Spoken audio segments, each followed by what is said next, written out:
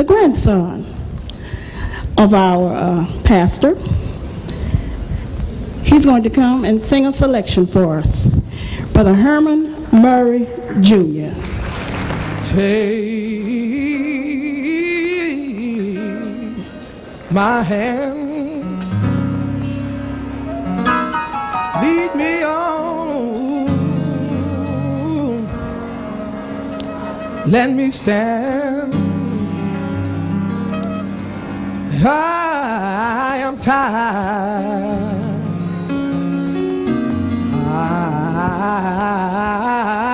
am weak, I am worn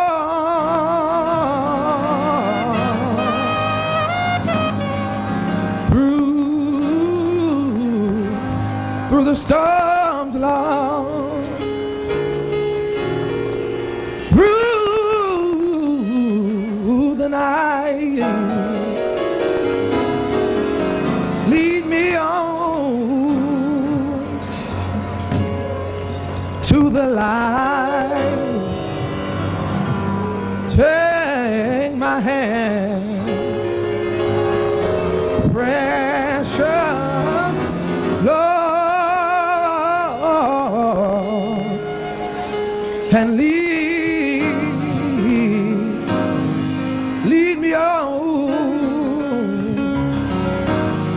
in my way. Grows dreary, precious Lord, linger near. Whoa, in my life is almost gone. Hear my cry, Lord, Lord, hear my call. Hold my hand, Lord, lest I fall. Take my hand, precious, precious Lord, and lead me on.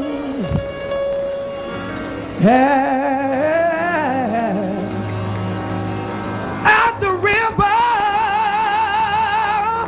Lord, Lord, here I stand.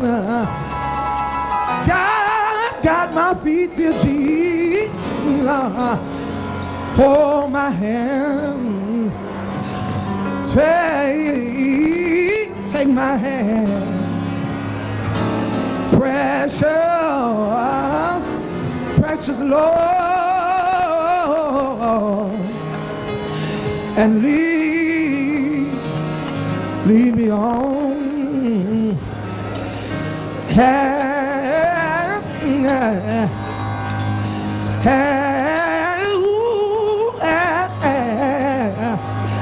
At the river, Lord, here I stand. Got my feet, dear Jesus. Lord, hold my hand. Take my hand, precious Lord, take my hand. Precious Lord, and lead me on, yeah, lead me on.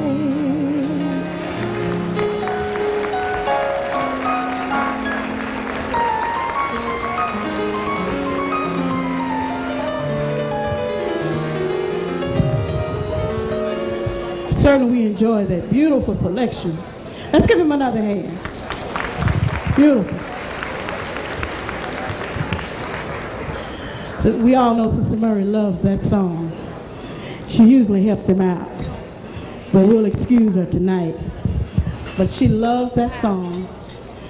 And I know it's dear to them because after 35 years of dealing with all kinds of spirits and attitudes, and there have been some dark days, some troubled times, had it not been for God holding their hands, they wouldn't have made it this far.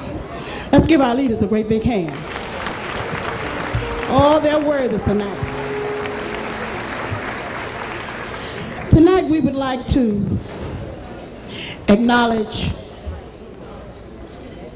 State Representative Jesse Jones with us tonight. We're so happy to have him with us. And we're going to ask if he will come tonight with a few words. So happy to have him with us. State Representative Jesse Jones.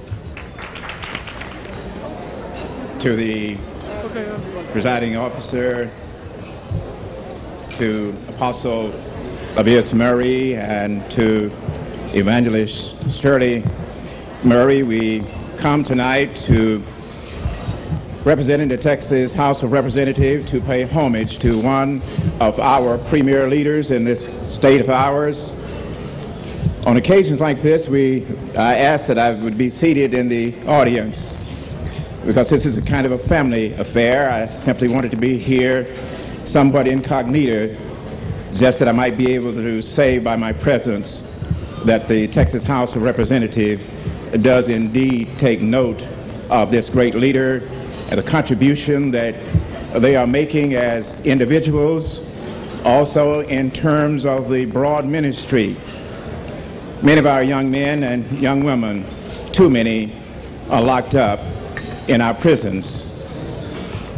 But because of the great work that you are doing at the Full Gospel Holy Temple, and your Learning Center, and your Christian Academy, and your camps, many more of our young men and young women are finding opportunities to do good. And that's what's right about what's going on here tonight in honoring these two outstanding individuals. We have asked that our Legislative Council draft the appropriate resolution to honor these two outstanding personalities. They have done so, and that has been communicated. And in difference of time, we would ask that it would be presented at the appropriate time. We also have, my office has received a letter from Governor George W. Bush, also acknowledging the outstanding contribution of the Murrays here in the city of Dallas and in the great state of Texas. We've come then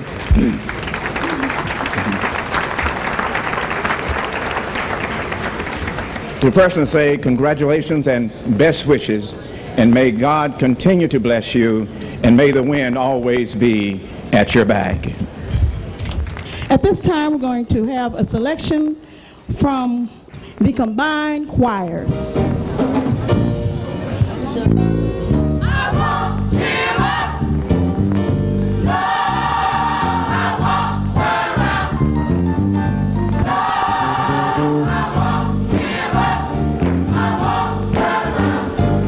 I just want to hold on. I won't give up. No, I won't turn around. I'm not gonna turn around. I won't give up. Oh no, I won't turn around. hey, I just want to hold on. the race is not given to the swift, nor to the strong, but it's given to the one that endureth and hold on. I won't give up. I'm not gonna turn around.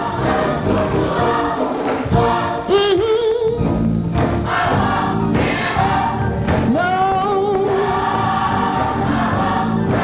I'm not gonna turn around. Oh no, hey, the race is not given to the swift, nor to the strong, but it's given to the one that endureth and hold on. I won't give up. I'm not gonna turn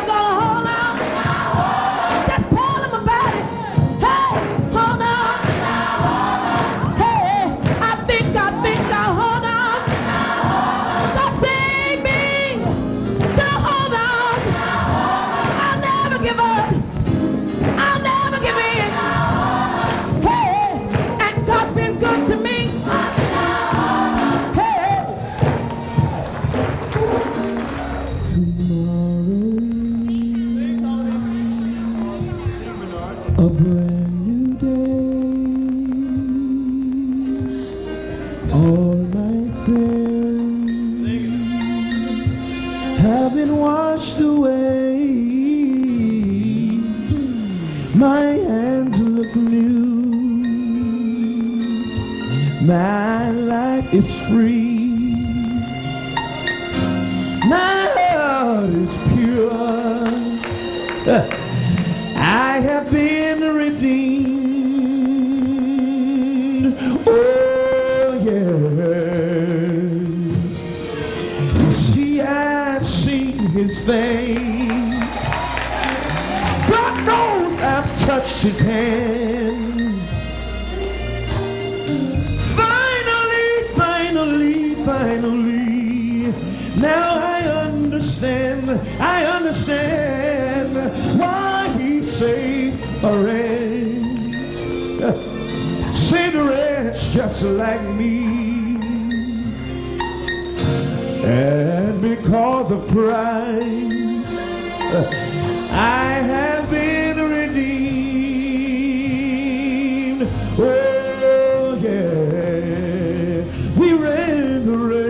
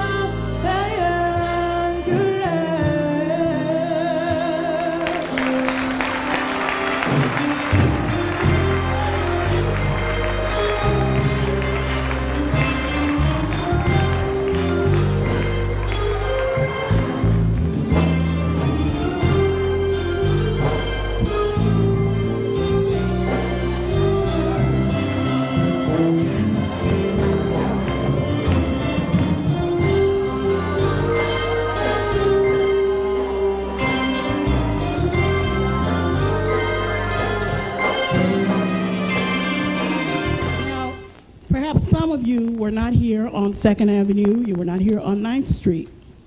Well, we have a special tribute tonight to kind of give you an idea of some of the things that happened during this ministry. Tonight we have Sister Benny Hearn, who's going to kind of give you an idea of what happened between 2nd Avenue and 9th Street. Then following her will be Elder Harold Rogers, who's going to give you an idea of some of the things that happened on Fordham Road and our present location. So at this time, we're going to present to you the sister. And I thank God for Sister Herman, because I've known her ever since she was 19 years old. I thank God for her. Amen. She's coming tonight, and following her, as I've said, will be Elder Harold Rogers. So let's give Sister Herman a big hand. I'm happy to be here tonight, and I'm kind of surprised to be up. But I can remember some of the things that happened on 2nd Avenue. I remember when the pastor first opened his church. We were there sweeping out the church, and how this man came along, come off of the streets, and he come into the church, and the pastor was just in there sweeping and going on, and he decided that he would go. He didn't come for service, but while we were there, this man came in. The pastor prayed for him, and the Lord delivered him. He said he lived in cars and stuff like that. He didn't have no place to live. And when he left from there, I truly know that the Lord saved him, sanctified, and filled him with the Holy Ghost, and gave him a will to live. And I also remember that on 2nd Avenue we had so many people to pass by. Our little church was a little church right by the street, and they would come by and they would laugh and stuff like that. And then different ministers would come by, and they would sit and listen to the pastor, because he had his loudspeaker on the outside. And they would come by and sit and listen to him, and they said, this man really preaching the word of God. And I also remember how different people would come into the little church. They would come in there, and the pastor was preaching. He preached so hard, just like he preached now. He preached the same identical way. And many souls came in, and many miracles was wrought. They would come in and get saved and filled with the Holy Ghost. And so many came until we had demons to be delivered. I mean, they would come every night to be delivered. So many demons. Seemed like that's all what was coming.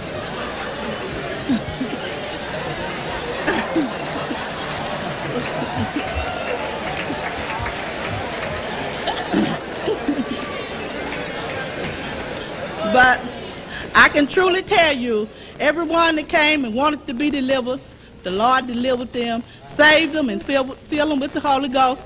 And I also remember that, so many people just started coming. It seemed like the ministry, it picked up, and so many people. It was just 6 of us we started with. But before we left 2nd Avenue, they were sitting up to the pulpit. It was full. That little church was packed out. The pastor packed that little church out so till he had to leave from there. The Lord filled with the Holy Ghost and filled his church up, filled that church up. And I also remember how he filled that one up, and then we went on to 9th Street, and how that the Lord went to 9th Street and how he filled that church up. He delivered many souls and filled them with the Holy Ghost, and we were sitting up to the pulpit there. And I also remember when we was on Fordham Road, the same thing happened. The Lord saved, sanctified, and filled with the Holy Ghost, and they were sitting up to the pulpit there, all the way around the pulpit, everywhere. So, the Lord truly did come in and bless them to where we are today. Pray for me.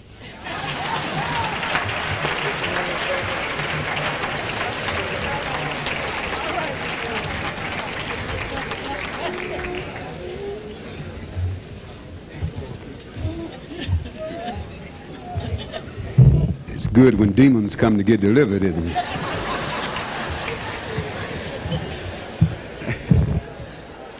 Amen. This evening I give honor to God and to my pastor, Apostle Murray, to Evangelist Murray, to keynote speaker, Apostle Wallace, to all the bishops and their wives, and to the head table entire. I'm just glad to be here this evening. I'm glad to say that I'm a part of Full Gospel Holy Temple and have no intentions of going anywhere else. Listen, ain't been any talk. So many things were going through my mind, and I'm trying to get all this in line. But in 1961, the church moved to Fordham Road, and often we've heard houses described as having wall-to-wall carpet and chandeliers and so forth, but the church on Fordham Road could be characterized as a building having wall-to-wall people, air conditioning running all year round in order to keep the house cool, because when we had church, we had church. And so often people refer back when they talk about the church to Fordham Road, because Fordham Road was, I say it was like the time when Full Gospel grew out of the age of being a child, grew out of being adolescent. It let the world know that we're here and we're here to stay.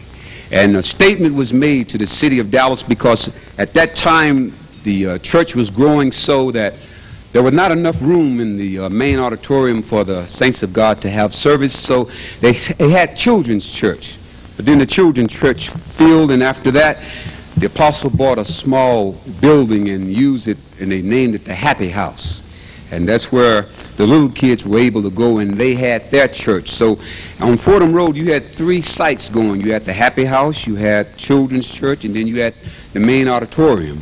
And I'm sure many of you remember on Fordham Road how the apostle preached. He's mellowed out some now. He keeps his coat on a little more often, but on Fordham Road, most of the time when the apostle got up to preach and he graced the pulpit and his eyes turned red and he started sweating, he'd get out of his coat and you could see the suspenders on him, and it looked like every demon in town looked like it was trembling at the sound of his voice. And many people got delivered on Fordham Road, and the occasion when demons were being cast out, he would tell them, grab a Bible.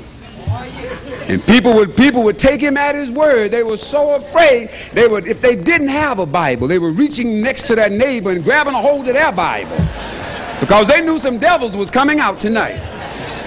And that was the type of man that he was. And the Lord began to move. So, it's a miracle how God is, how God knows what he's going to do and when he's going to do it. And he has a way of preparing and laying a table for those things to come into fruition. And, the Lord began to move on Bishop College campus.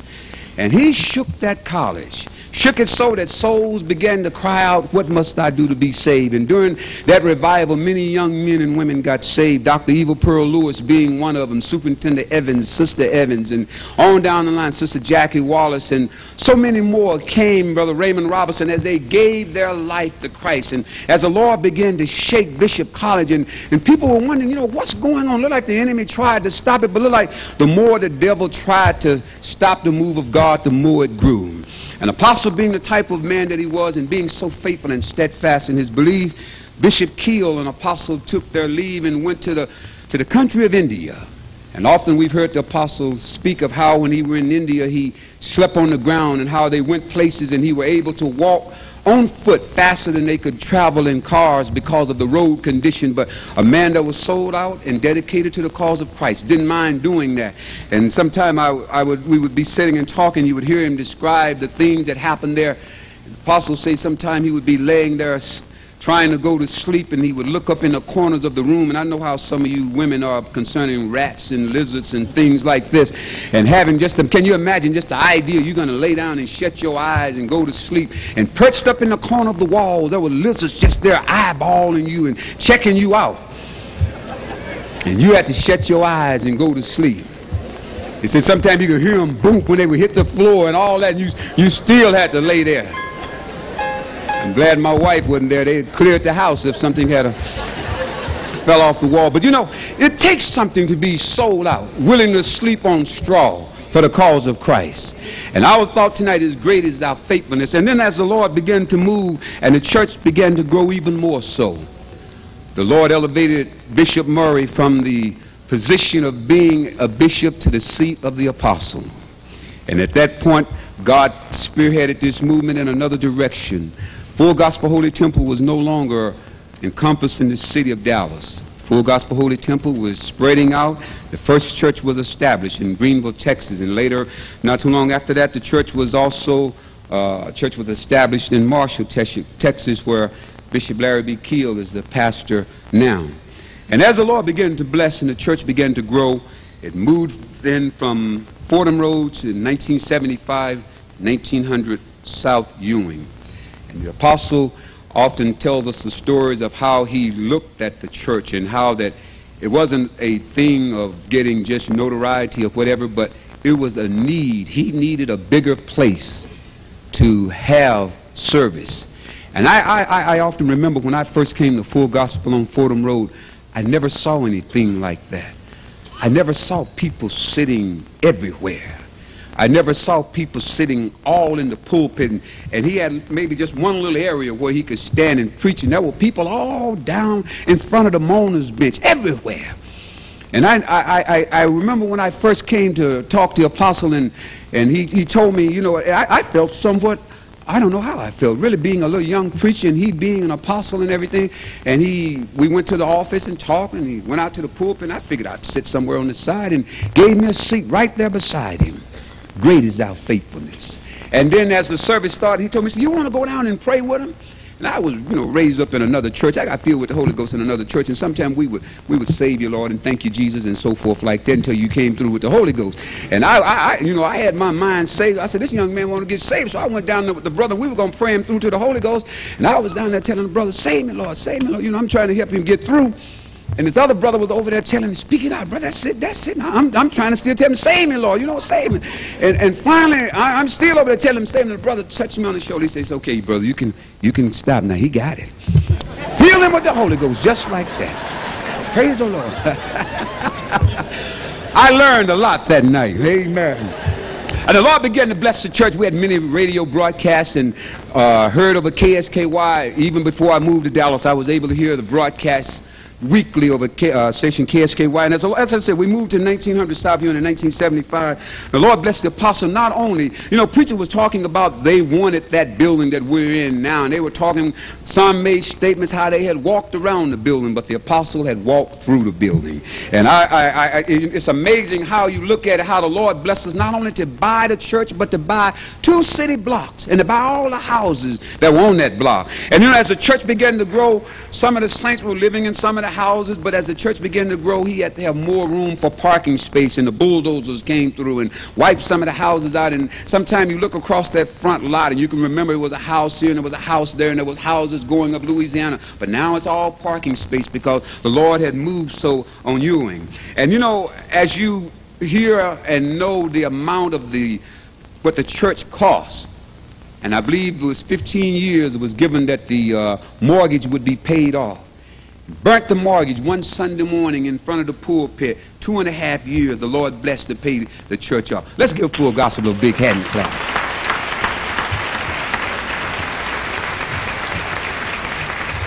And the saints loved the apostle, and as he would travel and go to different cities running revivals, never forget, I heard him say on one occasion he got ready to go on a trip one time, and he had one Easy Rider bus. And there were left more people on the ground than there was able to get on the bus. And he told the saints, if y'all help me buy another one, we'll get another one. But let me tell you a little bit something about when he bought his first bus. When he bought his first bus, they went down and looked at it and picked out one that they wanted. And the man kept telling him, asking him concerning where was he going to get his financing. And the apostle didn't make no big to do about the matter. And the man just kept telling him, well, you know, you're going to have a cashier's check. He still didn't make a big to do about it. And when he picked out the one that he wanted, and when the man got his money and he found out what the apostle could do, when he got ready to go and get the second bus, he didn't ask for a cashier's check. He didn't ask for anything. He just, send me one of your own. That'll be good enough. You know, Full Gospel Holy Temple has a reputation now that exceeds, words can't explain it. This man has established himself as being an apostle indeed. And the Lord blessed us with our second bus. And the saints were able to travel, you know, and it's something you don't have to pay any bus fare. You just get on board, ride, and have a good time. And the Lord began to bless the ministry even more so. Being at 1900 South Ewing, the apostle said on the other night that long before the school was established, he had already chosen and set up a school board. And his kids being at an age where they wouldn't even benefit from the school, but he had something in mind. He wanted to see your kids and my kids educated in a Christian environment where they didn't have to go to school and be subject to some of the things that some of the kids are in the public school system. And he found a piece of property. I remember once we were trying to figure out what was happening. We were trying to pick it to see where, you know, one thing about the preacher, when he don't want to tell you anything, you just don't know nothing until he get ready to tell you.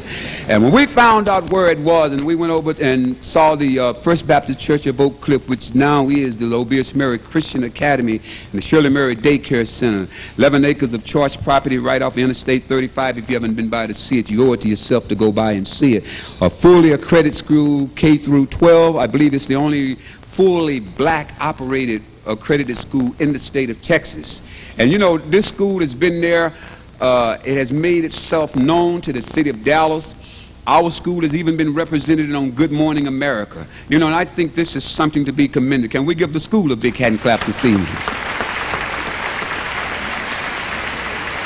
And you know, the apostle was not only satisfied with the kids going from the 1st through the 12th grade, but there's a Shirley Murray Learning Center that's there where we can take the little ones. And I've got a little nephew that goes there now.